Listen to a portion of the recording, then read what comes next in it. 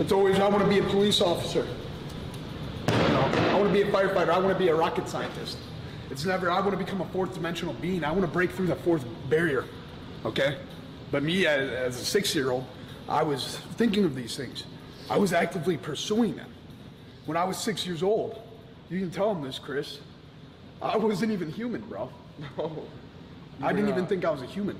6 years old, I was fucking building bombs in my fucking base. We weren't building Legos, we were fucking cooking up some fucking roids.